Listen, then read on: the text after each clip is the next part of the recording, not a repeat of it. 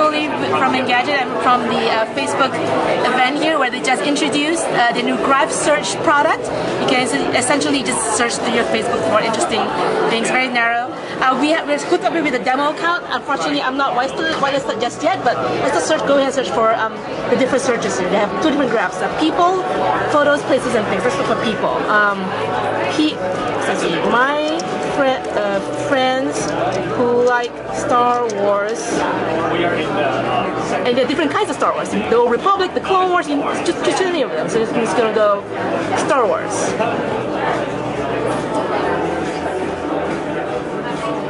There.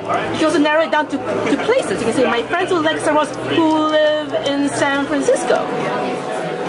So you can set it like sort of like a watching party, a movie watching party. You can do that really easily.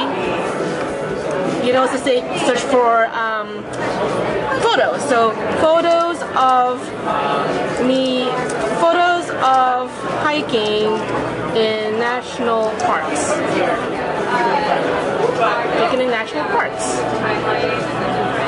And it's just all these beautiful photos taken in national parks, presumably taken with geotagging data from the photos.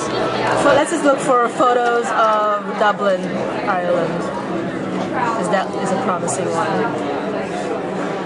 It's just beautiful photos, more than 1,000 photos. You can click on them, find more information, the person's name and all of that. And that is essentially a really brief look at Facebook's graph search. I'm Nicole from Engadget, and that's been the first look.